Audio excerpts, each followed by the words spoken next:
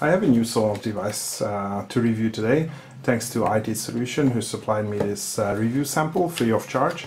And this is the Sonoff POW, or a power consumption measurement unit. I have to admit I don't really know what POW stands for, but this looks like one of the, just like any of the usual Sonoff devices, so it comes in the new box. And the features are very similar to the basic Sonoff switch. The only difference is that whilst you can turn any device on and off, whilst the device is on, you can measure the power which is being drawn by the unit, and you can also measure that over time. If you are interested in purchasing this device, I will link some purchasing links in the video description. IT has a store in Amazon, so I'm going to leave the link to the Amazon store below.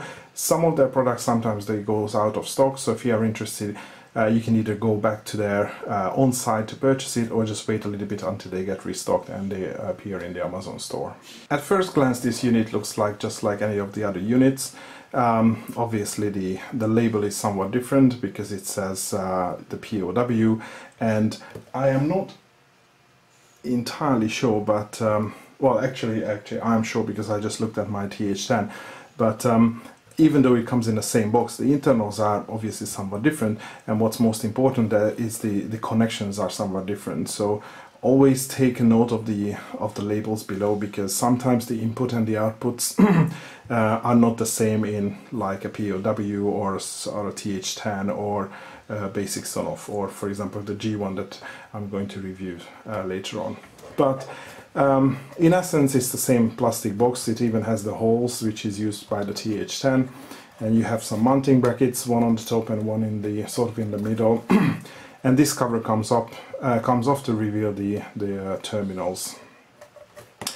Other than that, in the box, well, other than the device, you just get the box that it comes in, and you have the basic information on the box.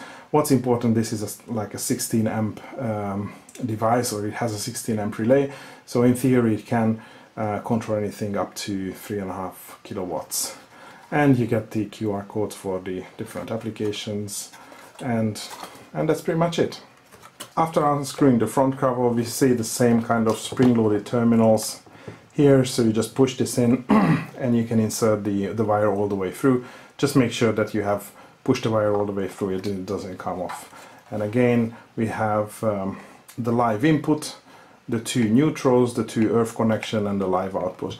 And you can see the earth and the neutral connections are always closer to each other than the live, which is a little bit spatially separated. So it's easy to know which of the two terminals go together.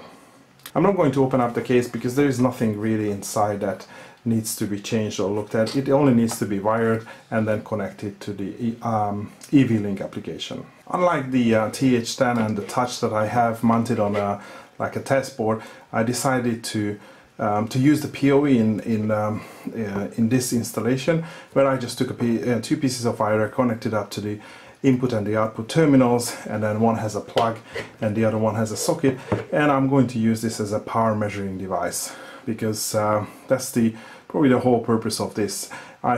It can be used to turn any device on and off, but you, and then probably most of us also has like a power consumption unit that you can use to measure the actual power output of any device. And most of these units also have some functionality to measure the kilowatt hours consumption used over time. But I think this particular device is quite useful, especially for places where it's hidden away or in a room which you forget to check the reading. So in this case, you just install this unit and then you check the power consumption over the phone, and we will see that that consumption is nicely broken down into like days or weeks or a month, so you can see how a particular device is being used over a period of time. I have already set up the unit or added my unit to the EV-Link application, but adding this to the application works exactly the same way as any other Sonoff device. So you click on the new button, you select this first option, which is like any normal wireless Wi-Fi device. You push the button on on the device for 5 seconds until you get this blink pattern, and then you follow the on-screen instructions. I had some issues adding Sonoff devices to my application on my Android phone, but this one worked really, really fast, so the IT must have done something to the application, so it works much better with the pairing. I had no issues with iOS. Android was somewhat a little bit difficult, but that's how it looks in the application after all. So you see that you have the POW. I just named it to your POW. The icon is somewhat different. You can see like a plug one, and then you click on it, and then the lamp comes. So the switch turns on. At the moment it's connected to a lamp, and then after a few seconds you can see the power consumption coming on, and sort of you can see that you get an update of every, I don't know, like, what is it, 2 to 3 seconds, something like that. So it's like a big I think infrared lamp which I have connected, so it draws quite a bit of a power, and then you can obviously turn it off, and then after a couple of seconds you will see that the current consumption then goes back to 0. It's a nice feature that you can see the whole thing on the front screen as well, and also on the detailed screen. I don't know why the current, okay, now the current power goes down to 0. And it goes up to 125 even though it's switched off. Anyway, what you can see on the screen is like the top part, or the bottom part with the 3 buttons here are same as any other device, and also the top part is always of course the same. So you have the middle button to control the output or the relay state. So at the moment it's again turned on. It seems to update the current power now. And then on the left you have a stopwatch where you basically you click on start, and then it starts counting the kilowatt hours being used, and when you stop, it stops. So you can see that I have done between, I've run it for like, you know, 2 days, and at the moment this POW was connected up to the washing machine, so it probably, you know, measured a couple of washing cycles, so I know that it consumed 2.64 kilowatt hours. So this is a nice feature to measure a random time interval, and the consumption within that time interval. But once you come to the left side, you can see this other icon which looks like an arrow. Then you can see the consumption in a graph, which is again a nice feature. So it is called the electricity record, and you see the consumption based by date. So on the first it was so the first of what month it is, August, it was the 1.8 kilowatt hours, and then the second day was like point something 5, and so it just shows every day of the month. Again, this was the washing machine, so yeah, you can see which days we run the washing machine and probably how many cycles based on the height of the graph. And then if you click on one of the bars, then it gets highlighted and you can see the consumption as well. But I think it's not really good, because for example if I click on this one, if I manage to hold my finger there, so it shows like 1, but it must be a rounded number, because it's more like 0.5, or, and this one, oh Jesus, so it's not, yeah, easy, so that's 0.8, which gets rounded up to 2, and this one, the second day, is, it must be somewhat less, and it shows 0, so that must be below 0.5. So it's a little bit annoying that it doesn't show the decimals, because you have to have some really high consumptions to make, to use, I don't know, tens of kilowatt hours per day. I think it's a slightly unrealistic in the household scenarios. I haven't done the math. I don't know how much is it, like 3,500 watts for 24 hours, but I can't imagine that would be a lot. So that's the basic view. You get the consumption for the particular month, or the current month, and then you also see that my consumption in July was 2.16 kilowatt hours. The consumption in August so far is 11.91 kilowatt hours. And by the way, if you click on June, you can cycle back any month. And I have this device up and running for the last 2 weeks, so I don't have more history, but in theory you can go back in time.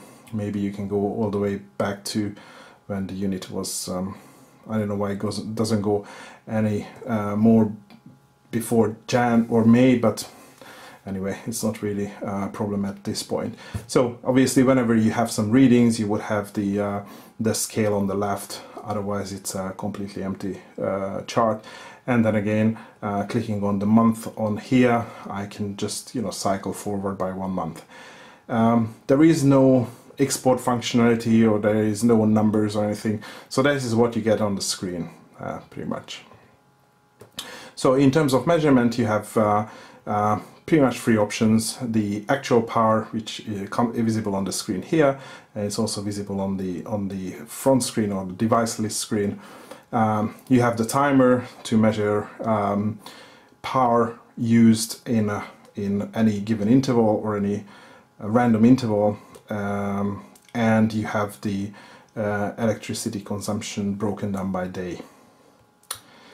Besides this, the rest of the functionality is exactly the same that you see for any other devices. So you can share the device to a different user, you can set up schedules, so days of the week or any particular date when the device should turn on or it should turn off. So it's and you can have up to 8 of these, just like in any other device, any other Sonoff device. You have the timer, so you can come here and click here to say that you know, turn off my device after, like, you know, 10 minutes, or turn on the device after 10 minutes. And if you come to the top, you have the loop timer as well, which works exactly the same as any other Sonoff device. So this particular setting would create a 10-minute loop, in which the first 5 minutes is in on state, the second 5 minutes in off state, and the whole cycle starts in this on this date and time exactly. So I'm not going to set this one. Besides this, if you come to the settings, you have pretty much the same features as any other device. So you can rename the device. You have that's the current firmware version, and by the way, the device, when I got it like about a month ago, it had an older firmware, so it automatically updated to the new one. These 2 options are for the application, and also you get the power on state, which I think it's quite useful. So which means that when you power this device on, it will come you know, start up in an on state or an off state, or keep the last state. And I think that's especially useful if you are planning to use this device as like a generic measurement device, where you're not going to switch it. Just, you know, plug it in, it automatically comes on, and it's going to measure whatever device is connected to it. And if you unplug, move it to another place, it will again come on. I mean, it would, you know, turn the relay on, so you don't, you know, forget to do it in the app manually every time you restart or the power goes off. Yep, and so that was the device configuration. You can delete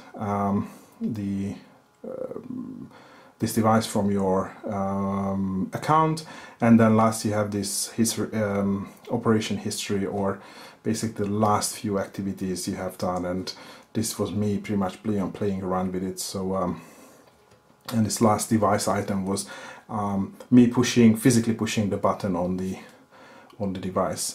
By the way, you have probably seen from the previous video, and that's true for any of the new Sonoff devices, that you have a blue LED which flashes when it's connecting, and it stays on when it's connected to the network. And then also there is a red LED which mirrors the state of the relay. So it comes on red when the relay is on. But that would be pretty much it. Oh, okay, one more thing which I was really looking forward to do, but I was a little bit disappointed at this point. So if you have watched my TH10 video, you know that I've spent some time explaining how the scenes work. And I thought that, you know, with a new device which does measurement, I will be able to set up some new scenes. So I just came here, and as I wanted to create a scene which, let's say, if the power consumption goes above let's say 100 watts, then, you know, turn on another Sonoff device which would, let's say, connect it to like a notification light or something like that. So I came here and I said, okay, I have a new device, so I want to set up a new scene, so I want to set up a new trigger condition. So I click on plus, and unfortunately I still only have TH10. So even though I have a really nice device which can measure consumption, they haven't enabled the functionality, or they haven't added the functionality within the EV-Link application to be able to set up scenes or trigger actions based on the energy consumption. So I think that would have been a really good opportunity, and I'm really hoping that that would be something that comes available in the next release or the next version of the application. I don't think it's really the device which needs to do it, it's more like the application which needs to provide this functionality, because I was thinking about like this would be a really good device, hooking up your, let's say, pump to it. So you turn on the pump and then you can set a scene that if the consumption goes above, let's say, you know, more than 50% normally what the pump draws, then you turn it off, because let's say there is a problem, there is a mechanical fault, something has gone in, or the pump cannot draw water, or it's running dry, something like that. So it would have been a really good safety feature for anything that you control via the POW, and that the only way to do it, based on, you know, how the app works, would be the scenes. So that would be something that I would be really looking forward to in the future. Other than that, I'm quite happy with the device. It's been working for quite a few months now, quite a few weeks now. It's been measuring, and I can always come here and I just usually just look at the stats and have some sense of, you know, how much electricity I'm using on each particular device. And I think that's a great way of doing that. And it's been some time since I checked it, but I think the POW costs like 2 basic Sonoffs, or maybe 2.5. So it's not a huge additional investment to have this additional functionality, which could be really, really useful. I hope you liked this video and you found it really, really useful. I have a few more Sonoff devices, and probably there's going to be even more in the future. So if you're interested in this ecosystem, then definitely stay tuned, subscribe, and you will be notified of any future videos. Thanks for watching, and hopefully see you in the next video.